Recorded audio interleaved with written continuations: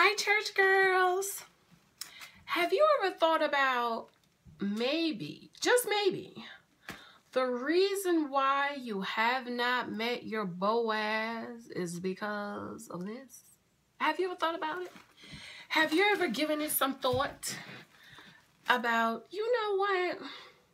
I'm always talking bad about marriage.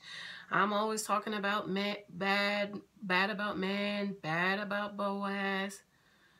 I'm always talking about how don't nobody love me, ain't nobody gonna want me, I'm not pretty enough. Have you ever thought that maybe, just maybe, that's why you have not met your Boaz yet? Have you thought about it? That's what we're going to talk about today. How to speak the life that you want. And we're getting back to Mindset Reset. This is going to be day 6 of Mindset Reset. Psalm 19:14 says, "Let the words of my mouth and the meditation of my heart be acceptable in your sight, O Lord, my strength and my redeemer." So here the Lord is saying, let the words that I speak be acceptable in your sight, O God. And we know that we need to speak God's word. Okay? Let the words of my mouth, the meditation of my heart. In our next video, we're going to talk about the meditation of our heart. How what's in our hearts come out. We talk about what are we hearing when certain guys are speaking to us. They say that one thing that gets you going. You know he's no good for you. But he says something and you hear him and you start, all right, you can come over, girl, stop. Or you see something, okay? And we're talking about saying. When I was single, I never spoke a bad word about my husband. I would pray. I have a book coming out, a reprint, Moments of Gratitude. I was reading over those prayers I prayed for my husband, how I was praying, God bless him, protect and cover him. He's a good man. He's faithful. He have eyes for me. He will find me. Not God show me who he is. He will find me. I need him to find me. Okay, we will be in the right place at the right time. I'm repositioning myself. I'm going to reposition myself. Every time I went out of my house, I said, girl, today is the day I'm going to meet my husband. I will say, today is my day. Joyce Meyer said, today is your day for a miracle. Or is that Benny Hinn? This is your day. Benny Hinn says, this is your day. Joyce Meyer says, something good is going to happen to me today. Yeah, I wrote that down, Joyce. I said, something good is going to happen to me today. And every time I stepped out my door, I said, today's the day that I'm going to meet my husband. I was speaking into existence what I wanted. I was speaking faith. Death and life is in the power of your tongue. You will have what you say and you will eat the fruit thereof. I forgot to get a pillow. But I heard this story one time in one of my devotionals. I read it of a man who was talking to someone about gossiping. He had lied on someone. And so he got a pillow. He went on top of a mountain. He opened up the pillow and he took all the stuff out of the pillow and the wind blew it. And then he said to the person, now go and pick all of them up. That's what words are. When you gossip or when you speak your words, that's how it is. So all of those words that you speak is going to come back for you. It's going to bear you a fruit. And so now David says, let the words of my mouth, the meditation of my heart, what am I thinking about, be acceptable in God's sight, O Lord. And so some of us, my sisters, you just might have to wonder, maybe, just maybe I haven't met him yet because of the things I've been saying. You know, girl, I'm so fat. Don't nobody want me. I've been waiting for so long. I ain't never gonna meet my husband. You can't say that. Earlier, we talked about being discouraged and how we need a faith shift. Shift your faith and talk about something else, concentrate about something else, pray about something else, believe God for something else and about something else. And then when you have built up yourself in your most holy faith and you are encouraged, you can come back over here. But sister, I'm encouraging you to stop speaking negatively about your husband, about being found, about getting married. You speak it. Everybody want to marry you. No, you're just going to have to use wisdom to choose, okay?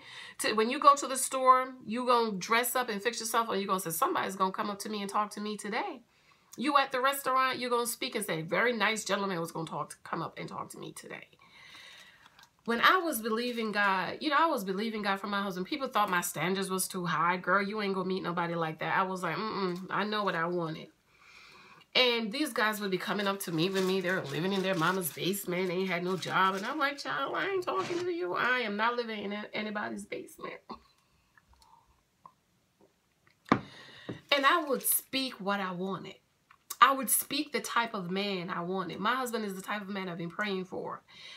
And, you know, I can't do no broke man, honey. Because my daddy told me a man is to provide. A man is to put a roof. The least a man can do is put a roof over his wife's head and food on her table.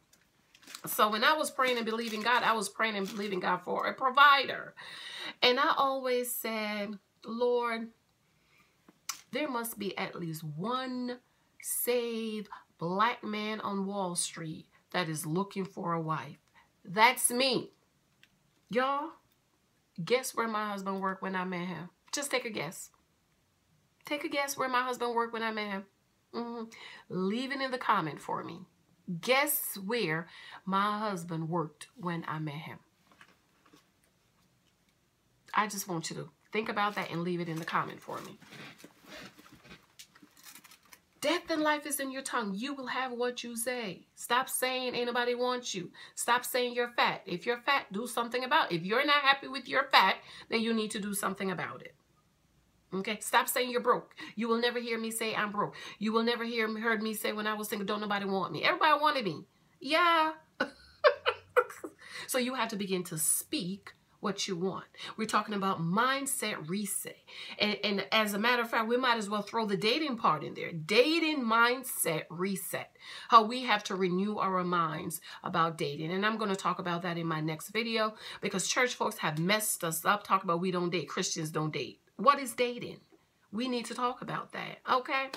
So my sisters, I want you to remember as you go about your day, about dating mindset reset, how you need to begin to speak the life you want. Whatever you want to happen in your life, you need to speak it.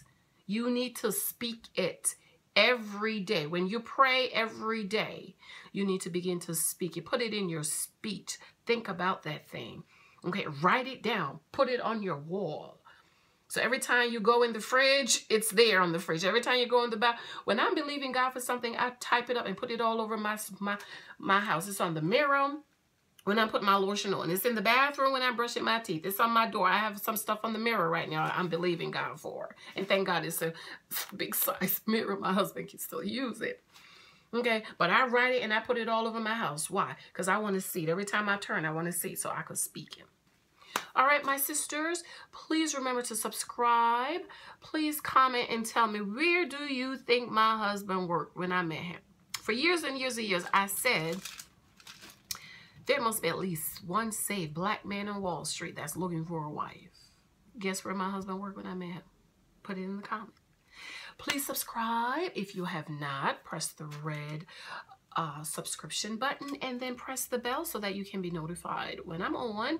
And also please remember to share. And if you have a single friend or somebody, anybody, church girl, anybody who need to hear this, please share this with them. Thank you so much, church girls, my princess sisters. I love you. I love you. I love you. I'm praying for you. I'm believing God for you and with you.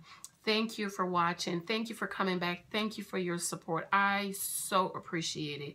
God bless you. Have a wonderful day. Bye.